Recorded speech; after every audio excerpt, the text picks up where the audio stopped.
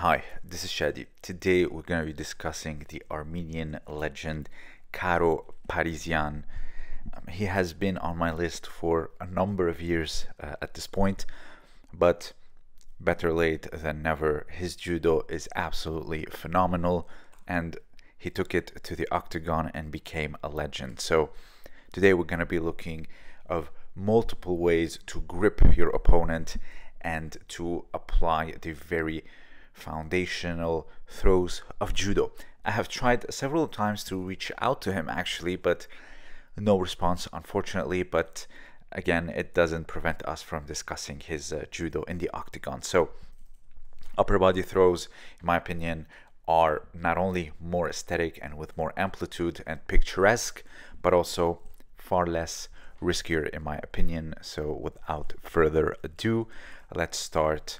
So as you can see, immediate wrist control and overhook, which really puts someone in a bent over position, and it can be any type of hip throws, whether it is an uchimata with your hips.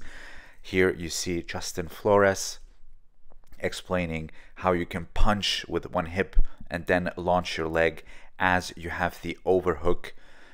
And a tricep control or a wrist control can also be good. And then from there you put your head down and launch your leg up. It doesn't have to be with the hips. You can just stab with the leg and then only reap the inner thigh. But if you are shorter, make use of those hips.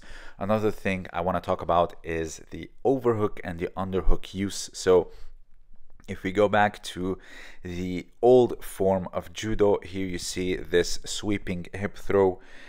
He switches from lapel grip to an underhook, and then it's used to bring them close and then turns away and then sweep upwards. So the thing with overhook and underhook, it keeps them close to you, and at the same time they lose their balance, which all you have to do is take care of the lower body of the throw, which makes it far easier than with the sleeve and the lapel.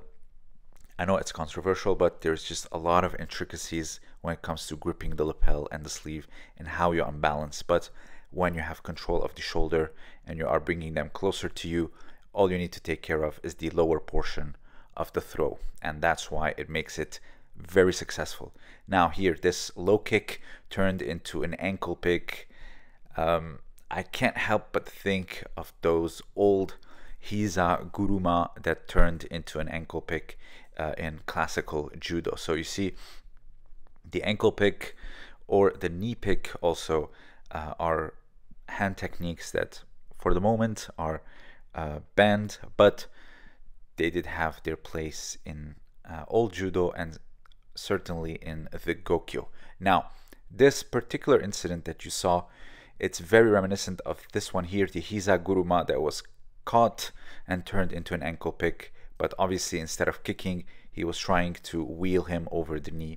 Very similar concept, but it's a strike. Now here you see all the weight was put on the foot and then reaped to the front of the ankle. It's a minor outer reap, very efficient. You see a lot of the female Japanese judo team use it a lot and to a large success because it's low risk, and yet it can really put someone in a stressful position. Now here you see this Seoi Otoshi.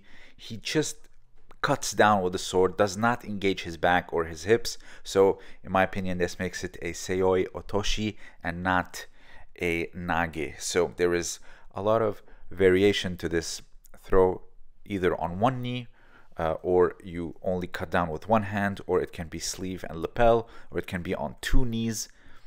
The possibilities are endless, but the main concept is to get down, drop down, and then cut down with your hands while keeping your back not so much engaged, but only drop them by cutting down with your hands. Now, there is Seoi Nage when you drop down, but it's different, and I'll show you the difference. So here you can see it can either be with one arm, or here sleeve and lapel, one knee or two knees. and you do not engage the back and lift up with the back and the hips as you drop down, which makes it an otoshi. So he just dropped down and cut down with the hands. So there's the difference. Now here, this double wrist lock grip into a sacrificing technique known as sumi gaishi, and you can also get it by gripping the head.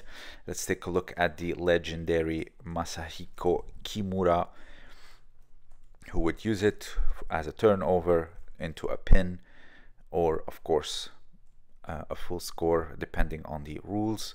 So it can be from the belt grip. This is what it's called, hikikomi gaishi, because of the belt pull, but the lower body with the legs and how you throw away by kicking on the inner thigh, it's still the common, but it's how you unbalance that differs. So either it is a double wrist lock, front headlock, or here you see belt grip, or it can be a double wrist lock like I mentioned. But as you pull them towards you and launch the leg, it is still the very basic fundamentals of judo that he took to the octagon and turned himself into a legend, and of course honored the great art of judo nonetheless.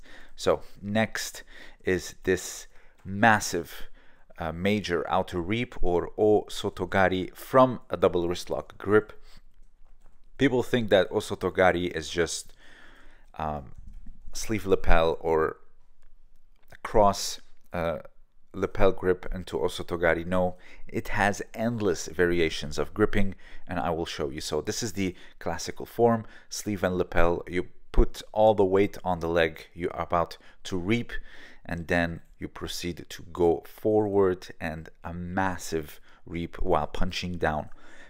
But you can also do this. You can block the back while keeping control of the arm, or having a double wrist control like Karo, or here you can see you can pull the belt towards you and then you keep them close to you, which makes the unbalancing much easier, as I mentioned earlier. Or here with two sleeves, this one here, a minor inner reap, so also called ko-uchi gari. So his arsenal was very impressive. His gripping, also the diverse gripping that he used in order to unsettle and unbalance his opponents. Obviously, you have to minimize the distance to get away from the strikes. So if you have anything to add, please let me know down below. This was Shadi, and thank you for listening.